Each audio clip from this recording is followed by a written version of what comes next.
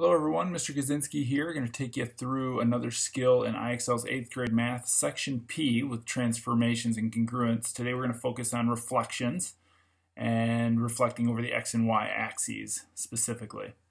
So here we're told to graph the image of f, point f, which is at -5, -3, after a reflection over the x-axis. The x-axis is clearly labeled for us. If we want to reflect over that point, or over that line, excuse me, I'll do it in green. What I'm going to do is count how many units it is up to the x-axis, 1, 2, 3, and then I'll go right straight over it, another 3 units, 1, 2, 3, and this is our point. Oh boy, if I could have the line turned off and the point turned on, there we go.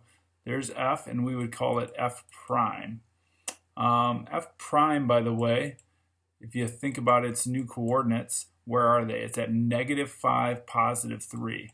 -5, +3. So the x value didn't change, but the y value did when we reflect over the x-axis. Let's look at this as well.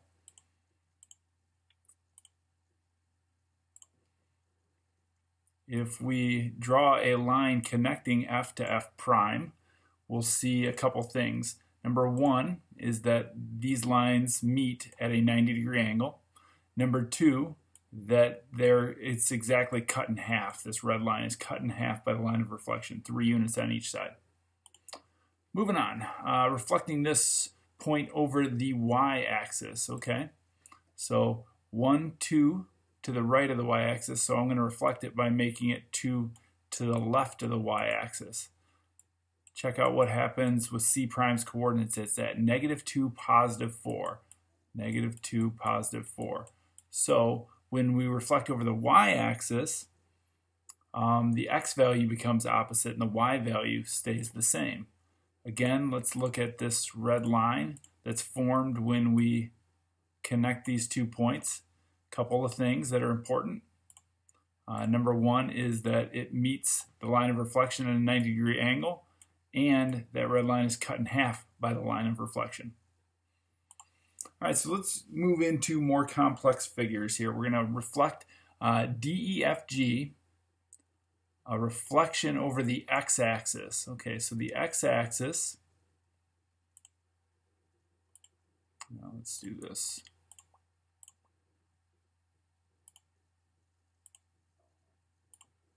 This is the x-axis right here, and we're going to reflect over that point. So here's what we're going to do. For f, 1, 2, 3, 1, 2, 3. There's f prime.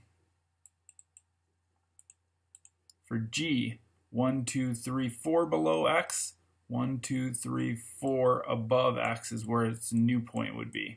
So there's g prime. E is at -8. So I'm going to jump all the way up to +8. It's still 5 to the right of the y-axis, so there's E prime. D's at -9, so I can go all the way up here to +9, so there's D prime. And then if we connect these points,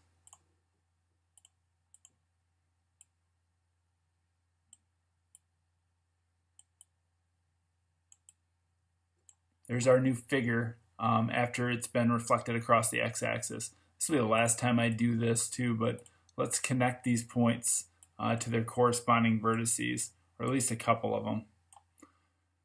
Notice that this red line meets the line of reflection at a 90-degree angle, so does this one. This one is cut in half, as is this one by the line of reflection. 16 cut in half, 8 on both sides.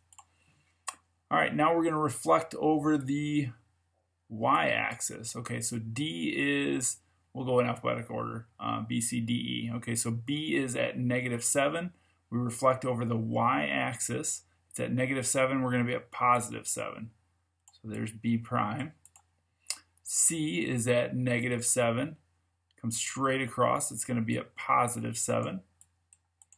D is at -3. Comes straight across. It's going to be at +3. And E is at -3, straight across, it's going to be at +3. We'll connect these points using some lines here. All right, B to C to D to E. It does help if you kind of go alphabetical order, especially when you're doing it on IXL.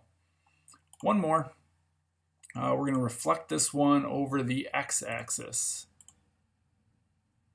So over the x-axis, which is this horizontal axis here. So S is at 5. Go straight down. We'll plot it at -5.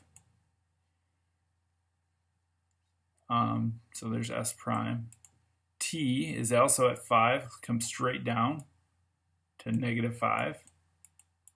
U is right on the y-axis. It's going to stay on the y-axis and be down at -10.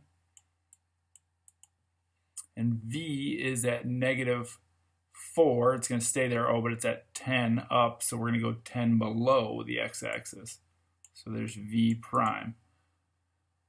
Connect those points using some lines and we'll be done. S to T to U to V.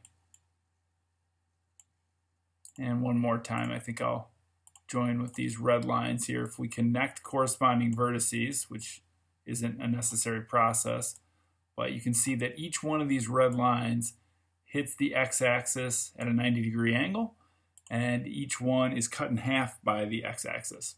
So, a little lesson on reflecting over the x and y axis, section P of IXL's 8th grade math. Good luck.